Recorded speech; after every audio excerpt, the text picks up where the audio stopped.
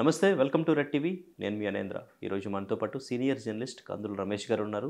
ప్రస్తుతం ఆంధ్రప్రదేశ్ రాజకీయాల గురించి ఈరోజు మనం కొన్ని విషయాలు సార్తో మాట్లాడదాం. నమస్తే సార్.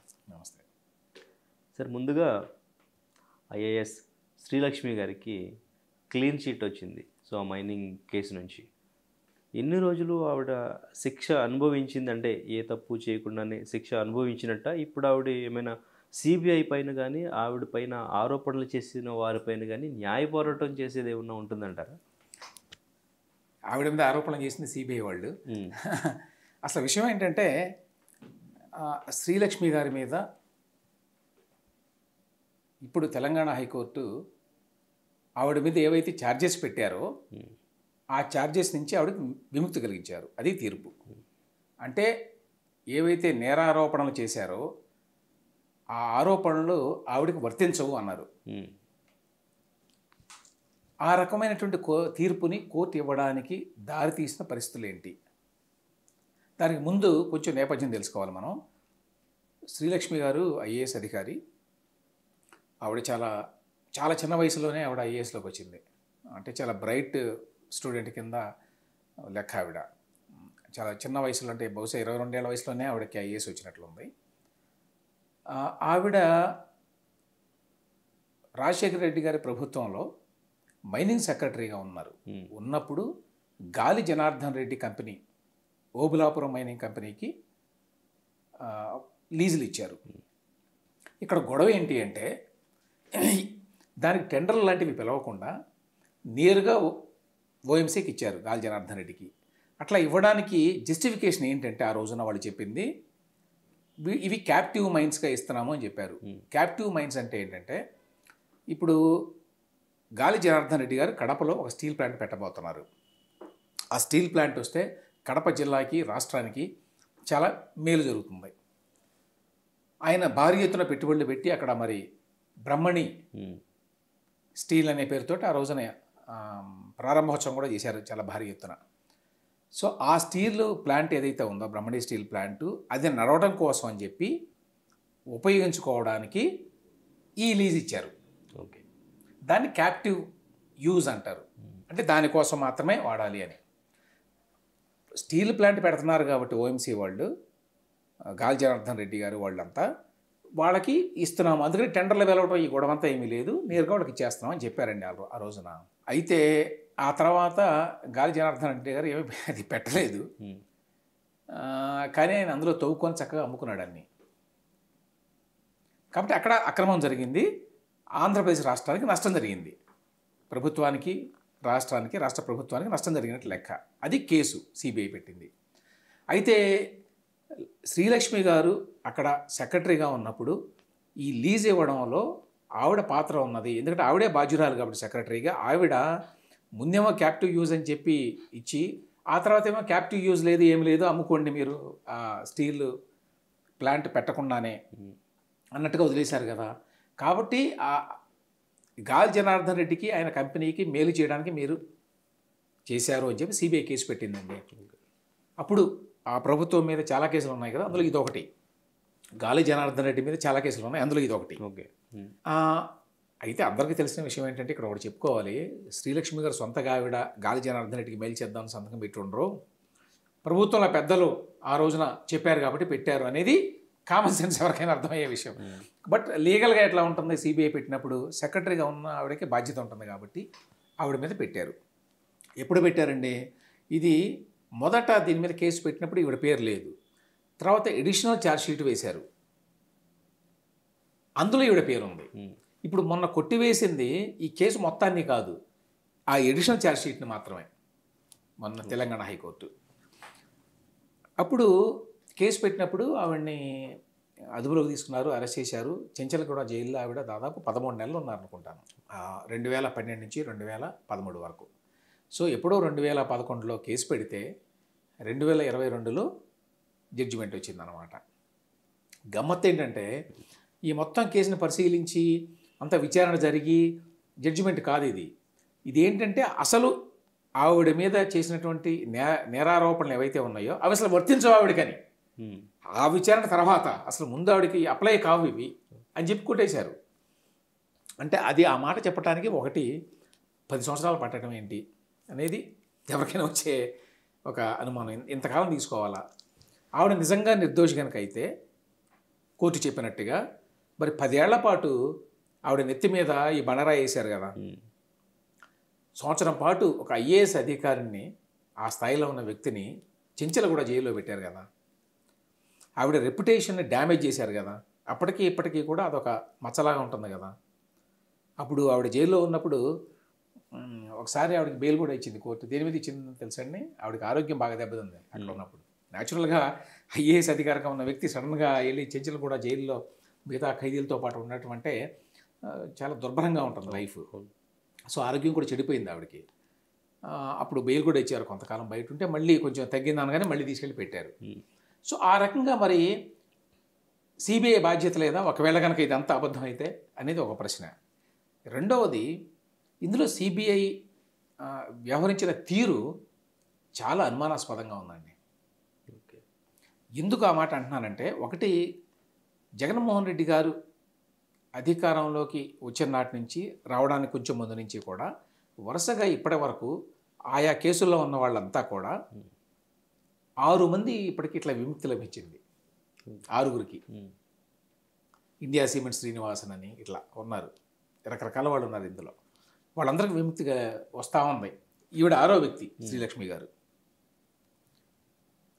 అంటే మరి CBI సక్రమంగా ప్రాసిక్యూషన్ చేయడం లేదా, సక్రమంగా కోర్టులో వాదనలు వినిపించడం లేదా అనే అనుమానం వస్తుంది. ఈ మాట మరి ప్రత్యేకంగా ఈ కేసులో ఎందుకు అంటున్నాను అంటే, ఈ కేసులో కనుక చూస్తేనండి, వీళ్ళు ఈ జడ్జి గారు చెప్పినటువంటి మాటలు కనుక వింటే ఇంత ఘోరంగా, ఇంత అన్యాయంగా ఉంటుందా అని మనకు అనిపిస్తుంది. అదేంటంటే, ఈ కేసు అంటే మొదట అసలు మనకి ఇది 6వ తేదీలో వచ్చిందండి. వచ్చినప్పుడు జస్టిస్ చెల్లకూరు సోమలత గారి న్యాయమూర్తి వారి కోర్టులో ఇది వచ్చింది. ఈ కేసు వచ్చినప్పుడు ఆవిడ ఏం చెప్పారు, అందులో ఆర్డర్ ఇచ్చారు. అందులో ఏమనుంది, 6వ తేదీన మీరు కేసు పెట్టారు ఆవిడ మీద ఏవైతే ఆరోపణలు చేశారో, మీరు క్యాప్టివ్ యూజ్ కని చెప్పారు, టెండర్లు ఫ్లోట్ చేయలేదు, వేరే వాళ్ళు అప్లై చేసుకుంటే లీజ్ కోసం వాళ్ళది కన్సిడర్ చేయలేదు అప్లికేషన్స్, ఇట్లాంటివన్నీ ఉన్నాయి.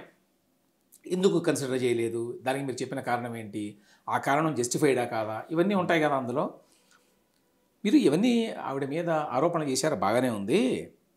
అయితే ఆ ఆరోపణలు నిజమో కాదో తెలియడానికి the following relevant information is necessary అని అంది జడ్జి గారు. ఏంటండి అంటే, ఎప్పుడైతే ఈ లీజ్ ఇచ్చారో ఆ జీవో కాపీ, దాన్ని ఎక్స్టెండ్ చేశారో జీవో కాపీ, అట్లా దానికి సంబంధించినవన్నీ ఉంటాయి కదా. ఎవరో వినాయక మైనింగ్ కంపెనీ వాళ్ళు లీజ్ కోసం వాళ్ళు పెట్టుకున్నటువంటి వాళ్ళ అప్లికేషను, అట్లానే అధికారులు వాళ్ళు రాసినటువంటి అవి ఉంటాయి కదా పేపర్స్, అవి ఇట్లా మిగతా వాళ్ళు ఎవరు రికమెండ్ చేశారు ఆ కాగితాలు, ఇట్లా దానికి సంబంధించినవన్నీ ఉండాలి కదా. అవన్నీ ఏమీ ఇవ్వకుండా ఆవిడ మీద కేసు ఎట్లా పెట్టారు మీరు అసలు? కోర్టులో విచారణకు వచ్చినప్పుడు మీరు మీ ఛార్జ్షీట్తో పాటుగా ఇవన్నీ ఇవ్వాలి కదా, సపోర్టింగ్ డాక్యుమెంట్స్ అన్నీ కూడా, ఆ జీవోలు కానివ్వండి, లెటర్లు కానివ్వండి, అన్నీ ఇవన్నీనండి. ఎన్ని ఉన్నాయంటే 15. ఈ 15 ఇవన్నీ ఇవ్వకుండా మీరు నేను ఏమేమి తీర్పు చెప్తాను ఇందులో అని అన్నారు జడ్జి గారు. 15 కాగితాలు ఇవ్వకపోవడం ఏంటి అసలు? మరి ఇంతకాలం పాటు మీరు దర్యాప్తు చేసి ఆ జీవోలు, ఆ లెటర్లు అన్నీ ఉంటాయి కదా. ఈ 15 అడిగితే learned additional public prosecutor states that the above information is in charge sheet number 1, but by mistake none of them have been placed the same before this court అని చెప్పారట. ఆయన ఏం చెప్పారు, CBI అడిషనల్ పబ్లిక్ ప్రాసిక్యూటర్ గారు, ఇవన్నీ కూడా charge షీట్లో ఉన్నాయండి, కానీ వాటి తాలూకు ఆ పేపర్స్ అన్నీ కూడా పెట్టడం, మీ కోర్టు ముందు పెట్టడం బై మిస్టేక్ మర్చిపోయామండి అన్నారట. ఇంత పెద్ద కేసులో, ఇన్ని సంవత్సరాలుగా నడుస్తున్న కేసులో బై మిస్టేక్ ఎట్లా మర్చిపోతారు? సో ఆ అబోవ్ ఇన్ఫర్మేషన్ అంతా రిక్వైర్డ్, అది లేకుండా this court is not desirable to receive such information from the petitioner. Learned special public prosecutor for CBI is directed to furnish the above information along with a copy of the primary charge sheet by 3 PM today అని 6వ తేదీన మొన్న 6వ తేదీన 3 గంటలకల్లా మీరు ఇవన్నీ ఇవ్వండి, ఇవన్నీ కోర్టు ముందు పెట్టండి అని చెప్పారండి. చెప్పినట్టుగా వారి ఆర్డర్లో ఉంది ఆ రోజున. మరి 3 గంటలకు పెట్టారా లేదా, ఏ కాగితాలు పెట్టారు, ఏ కాగితాలు పెట్టలేదు, ఇవన్నీ మనకు తెలియదు. ఎందుకంటే జడ్జిమెంట్ అడ్వాన్స్ ఆర్డర్ అని వచ్చింది, పూర్తి జడ్జిమెంట్ కాపీ ఇంకా రాలా మనకి. అది వస్తే కానీ తెలియదు. అందులో జడ్జి గారు ఏమీ ఎక్కువ లేదు, జస్ట్ ఏవైతే మీరు ఛార్జెస్ ఫ్రేమ్ చేశారో అవన్నీ కూడా వాటి నుంచి డిశ్చార్జ్ చేస్తున్నాను ఆవిడని అని చెప్పి ఇచ్చారు. అంటే మనకు వచ్చే అనుమానం ఏంటంటే, అసలు వీళ్ళు అంత పెద్ద కేసు కోర్టు ముందుకు వచ్చినప్పుడు దాని తాలూకు డాక్యుమెంట్స్, పేపర్లు, లెటర్లు పెట్టలేదు అంటే దాని వెనక ఉద్దేశం ఏంటి? అది నిజంగా మిస్టేకా? అంత పెద్ద మిస్టేక్ జరుగుతుందా? ఇట్లాంటి మిస్టేక్స్ ముందు కూడా జరుగుతాయా? ఇంకా చాలా కేసులు ఉన్నాయి కదా, సిబిఐ కేసులు. మరి జగన్మోహన్ రెడ్డి గారి మీద కానివ్వండి, అప్పుడు వైఎస్ రాజశేఖర రెడ్డి గారి ప్రభుత్వంలో ఉన్న అనేక అంశాల మీద కేసులు ఉన్నాయి అనేది వస్తుంది, అనుమానం వస్తుంది. కాబట్టి మొత్తంగా ఏంటంటే, ఇది మొన్న శ్రీలక్ష్మి గారి కేసులో ఆవిడ తప్పు చేసిందా లేదా అనేది మనకు తెలియదు. సిబిఐ పెట్టింది ఇవన్నీ. సిబిఐ ఛార్జ్షీట్లో ఉన్న విషయాలే అందరూ మాట్లాడింది ఇప్పటిదాకా కూడా. ఎవరు సొంతగా ఇన్వెస్టిగేట్ చేసింది కాదు ఇది. మరి అదే సిబిఐ ఇప్పుడు సడన్గా బై మిస్టేక్ ఇట్లా చేస్తే మరి ముందు కేసుల్లో కూడా ఇట్లానే అవుతుందా, మిగతా కేసులు కూడా ఇట్లానే పోతాయా అనే అనుమానం వస్తుంది. మరి ఈ కేసు మీద ఇప్పుడు సిబిఐ సుప్రీంకోర్టుకి వెళ్ళాలి. వెళ్తుందా లేదా ఒకళ్ళు వెళ్ళినా కూడా ఊరికి ఫార్మల్గా వెళ్తారా, పెద్ద పట్టించుకోకుండా లైట్గా అనేది మరొక అనుమానం. సో ఈ మొత్తం డెవలప్మెంట్స్ అన్నీ చూస్తే ఎవరికైనా కూడా కొంత కన్సర్న్డ్ సిటిజన్స్గా ఉండే వాళ్ళకి, ఎవరికైనా లేకపోతే అబ్జర్వర్స్కి కూడా ఇది ఏదో వెనక ఎవరో ఉండి చేయించారు అంటే సిబిఐ గతంలో ఉన్నంత పట్టుదలగా, గతంలో ఉన్నంత డిటర్మిన్డ్గా ఈ కేసును ఫాలో అప్ చేయడం లేదు అనేటువంటి అభిప్రాయం కలుగుతుందండి. అంటే చెప్పదలుచుకుంది ఈవిడ విషయంలో. అంటే మీరు చెప్పినట్టు ఎవరో వెనకాలండి చేయించారు అనేది మాత్రం ఎవరిని, శ్రీలక్ష్మి గారిని మీరు అనేది? ఇప్పుడు ప్రభుత్వంలో ఉన్నప్పుడు అప్పుడు వచ్చిన ఆరోపణలు ఏంటంటే, గాలి జనార్దన్ రెడ్డి గారికి వైఎస్ రాజశేఖర రెడ్డి గారికి సంబంధాలు ఉన్నాయి. అదేమి ఓపెన్ సీక్రెట్ కదా అది. వాళ్ళిద్దరూ చాలా భారీ ఎత్తున పెట్టుబడులు పెడితే వాళ్ళకి భారీ ఎత్తున ల్యాండ్స్ ఇచ్చారు. ఇంకా చాలా కేసులు ఉన్నాయి అవన్నీ మాట్లాడాలంటే. యాక్చువల్గా ఆయన ఈ స్టీల్ ప్లాంట్ పెడతానంటే 1000 ఎకరాలు ఇచ్చారు. ఆ తర్వాత ఈ స్టీల్ ప్లాంట్ ఇవన్నీ పెట్టి బ్రహ్మాండంగా జమ్మల మడుగును డెవలప్ చేస్తున్నాం కాబట్టి ఇక్కడ పెద్ద ఎత్తున డెవలప్ అయిపోతుంది, రేపు అందరికి విమానం కావాలి అంటే విమానాశ్రయానికి కడతాం జమ్మల మడుగులో అని చెప్పారు. కడపలో కాదు, జమ్మల మడుగులో కడతామంటే దానికి మళ్ళీ భూమి ఇచ్చారు. అది కూడా 2-3 వేల ఎకరాలు ఇచ్చినట్టున్నారు. సో ఇవన్నీ కలిపి ఒక 10,000, 11,000, 12,000 ఎకరాలండి. ఈ ఎకరాలన్నింటినీ ఆయన అక్కడ స్టీల్ ప్లాంట్ కట్టలేదు, అందరికీ తెలుసు. జరిగింది ఏమిటి అంటే, వాటిని తీసుకెళ్లి పొద్దుటూరు యాక్సిస్ బ్యాంక్లో పెట్టి అప్పు తీసుకున్నాడు ఆయన. ప్రభుత్వం వారు ఇచ్చినటువంటి భూమిని అక్కడేమీ కట్టలేదు. ఇంకో వైపున ఈ స్టీల్ ప్లాంట్ పేరుతోటి జనార్దన్ రెడ్డి గారు అక్కడ మరి లీజ్ తీసుకున్నాడు కదా, ఆ లీజులు అన్ని తవ్వుకున్నాడు, అమ్ముకున్నాడు. అవి అమ్ముకోవడానికి వీల్లేదు. ఆ రకంగా డబ్బు సంపాదించాడు. అంతేకాదు ఇంకో ఆరోపణ ఏంటంటే, ఆ పేరుతోటి ఆయన చుట్టుపక్కల చాలా ప్రభుత్వ భూముల్లో, ఇటు ఆంధ్రప్రదేశ్ అటు కర్ణాటక, అది బోర్డర్ ఏరియా, అక్కడ తవ్వుకొని ఇక్కడున్న లీజు చూపించి నాకు లీజు ఉందని చూపిస్తాడు ఆయన. అక్కడ లీజు ఉంది కదా ఆయనకి, అక్కడి నుంచే తవ్వానంటాడు. అక్కడి నుంచి కాదు తవ్వింది, అది వేరే చోట నుంచి. ఈ లీజ్ ఇవ్వడం వల్ల అతనికి వచ్చిన మరొక అడ్వాంటేజ్ అది. ఏదో ఒక లీజ్ కాగితం ఒకటి ఉంది కదా గవర్నమెంట్ది, అది చూపించి చాలా అమ్ముకున్నాడు ఆయన అని. ఆ రకంగా వందలాది వేలాది కోట్ల రూపాయలు సంపాదించాడు అని అప్పుడు సుప్రీంకోర్టు ఇచ్చిన ఒక కమిటీ అయితే వాళ్ళ అంచనా 5,000 కోట్లని. మరి అప్పుడు 5,000 కోట్లలో చాలామందికి ఆయన చాలా ముట్ట చెప్పాడని, దానివల్లే ప్రభుత్వంలో కూడా పైనుంచి కింద వరకు అధికారులు, రాజకీయ నాయకులు అందరూ కూడా అందుకు అనుగుణంగా పనిచేశారని ఇట్లాంటి ఆరోపణలు చాలా ఉన్నాయి. బట్ ఏదైతేనేమి ఇది చాలా పెద్ద కేసు వెనక. అందులో శ్రీలక్ష్మి గారి రోలు యాజ్ సెక్రటరీ, ఇది ఒక చిన్న కేసు. ఇది మొత్తం కేసు చాలా పెద్ద. శ్రీలక్ష్మి గారిని ఎవరు టార్గెట్ చేసి ఉంటారంటారు? అంటే ఆవిడ మీదే కాన్సన్ట్రేట్ చేసి టార్గెట్ చేయడం ఏం లేదు. సిబిఐ కేసు పెట్టినప్పుడు సహజంగా జగన్మోహన్ రెడ్డి గారి మీద కేసులు కూడా ఉన్నాయి కదా, కానీ ఆయన గవర్నమెంట్లో లేడు. గవర్నమెంట్లో ఉన్న వాళ్ళ మీదే పెట్టగలరు అవినీతి కేసు ఏదైనా కూడా బయట ఉన్న వాళ్ళని పెట్టలేరు కదా. సో ఈ కేసులో ఎవరి మీద పెట్టారు అంటే ఆవిడ సెక్రటరీ కాబట్టి ఆవిడ బాధ్యురాలు, అట్లయినా మైనింగ్ కార్పొరేషను రాజగోపాలు చాలామంది ఉన్నారు, అధికారులు చాలామంది ఉన్నారు, వాళ్ళందరి మీద పెట్టారు. ఓకే. వాళ్ళందరి మీద పాటు మన గాలి జనార్దన్ రెడ్డి గారి మెయిన్ ఆయన మీద పెట్టారు.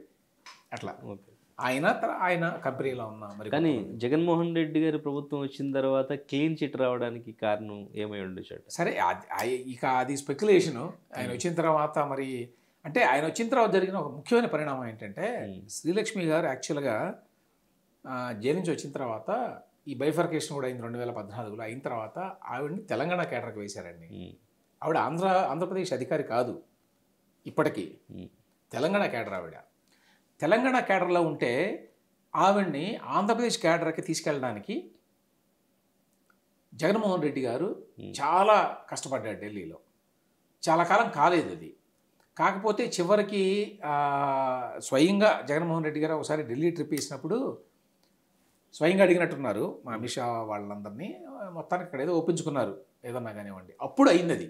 అప్పుడు ఆవిడ ఏపీకి వచ్చింది. ఏపీకి వచ్చిన వెంటనే సీఎంస్ ఆఫీస్లోనే ఆవిడకి ఇచ్చారు మంచి తర్వాత ప్రమోషన్ ఇచ్చారు. శ్రీలక్ష్మి గారు అంటే అంత అంటే మరి జగన్మోహన్ రెడ్డి గారి కేసుల్లో మరి ఉన్నారు ఆవిడ, వైఎస్ గారి కేసుల్లో ఉన్నారు ఆవిడ, కాబట్టి సొంత మనిషి కింద లెక్క అనుకోవాలి. లేకపోతే అంత కష్టపడి ఇక్కడి నుంచి తీసుకెళ్ళి హైదరాబాద్ నుంచి ఏపీలో పెట్టుకొని అక్కడ సీఎం ఆఫీస్లో పెట్టుకొని ప్రమోషన్ కూడా ఇచ్చారండి ఈ మధ్యకాలంలో. ఆవిడ ప్రమోషన్ ఇవ్వడానికి వీలు లేదు, అయినా ప్రమోషన్ ఇచ్చి అందులో ఏం రాశారంటే ఆవిడ మీద ఉన్న ఆ కేసు ఉన్నది, ఆ కేసు అది అంతా తేలిన తర్వాత ఇదంతా అమల్లోకి వస్తుందని చెప్పి ఇచ్చారు. అయినా ఇచ్చారు ప్రమోషన్. ఓకే. ఇప్పుడేదో ఆవిడ చీఫ్ సెక్రటరీగా కూడా అవుతారు అన్నట్టుగా అంటున్నారు. కానీ ఇందులో కొన్ని సమస్యలు ఉన్నాయి. అదేంటంటే దీని పూర్తి సమాచారం తెలియదండి. మన ప్రత్యేకత ఏంటంటే ఏపీలో గవర్నమెంట్లో ఏది సమాచారం బయటికి రాదు అసలు ఏమి. ఆవిడ డెప్యుటేషన్ మీద వెళ్ళారా, ఆవిడ ఏపీ క్యాడర్లో అబ్జర్వ్ చేశారా తెలియదు. ఆవిడ్ని ఏపీ క్యాడర్లో అబ్జర్వ్ చేస్తేనే ఆవిడ చీఫ్ సెక్రటరీ చేయడానికి అవకాశం ఉంటుంది. ఆ అబ్జర్వ్ చేయడానికి ఆవిడ ఏపీ క్యాడర్లో ఉన్నారు అని చెప్పడానికి డిఓపిటి అని ఢిల్లీలో ఉంటుంది. ఐఏఎస్ అధికారులకంతా వాళ్ళు చేస్తారు, అక్కడి నుంచి వాళ్ళ అప్రూవల్ కావాలి. ఓకే. సో డిఓపిటి వాళ్ళు ఇంతవరకు అటువంటి అప్రూవల్ ఏమీ ఇవ్వలేదు నాకు తెలిసినంత మేరకు. Okay, right. కాబట్టి ఆవిడ ఏ హోదాలో ఏపీలో ఉన్నారు అనేది కూడా తెలియదు మనకి. డెప్యుటేషన్ మీద ఉన్నారా, ఎందుకంటే అబ్జర్వ్ అయితే కాలేదు ఆవిడ ఏపీ క్యాడర్లో, లేకపోతే ఎవరికి తెలియకుండా సీక్రెట్గా అబ్జర్వ్ అయ్యారా అది కూడా తెలియదు. ఎందుకంటే మన జీవోలు కూడా బయటికి రావు కదా మన దగ్గర. అది right sir. Thank you sir.